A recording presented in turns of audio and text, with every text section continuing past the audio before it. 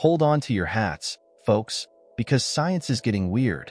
A new study suggests that fasting, yes fasting, could be a secret weapon against cancer. Researchers at the Memorial Sloan Kettering Cancer Center, MSK, found that fasting can reprogram our immune system's natural killer cells, NK cells, those badass soldiers that fight cancer and infections. Now, you might be thinking, fasting? Seriously? Isn't that just for losing weight? Well, not exactly. This study looked at the effects of fasting on NK cells, and the results are pretty fascinating. NK cells are basically the Navy SEALs of our immune system. They can take down anything, even enemies they've never met before. But cancer cells are sneaky little devils, and they can make it tough for NK cells to do their job. Fasting, it turns out, gives NK cells a major upgrade.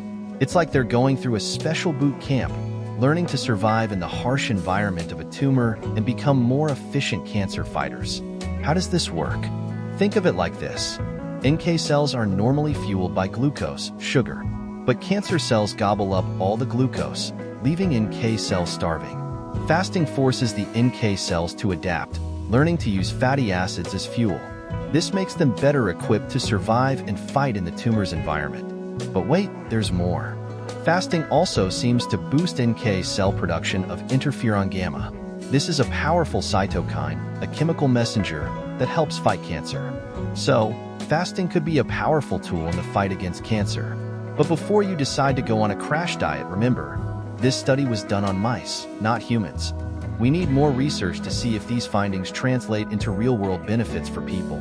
And most importantly, talk to your doctor before trying any fasting regimen, especially if you have cancer. Fasting can be dangerous if not done properly, and it's not right for everyone. We're still learning a lot about cancer and the immune system, but this research is exciting, showing that we might be able to use our own bodies to fight this disease in new and innovative ways. Who knows, maybe fasting could become a crucial part of cancer treatment in the future. But for now, let's enjoy that extra slice of pizza and keep our fingers crossed for more research.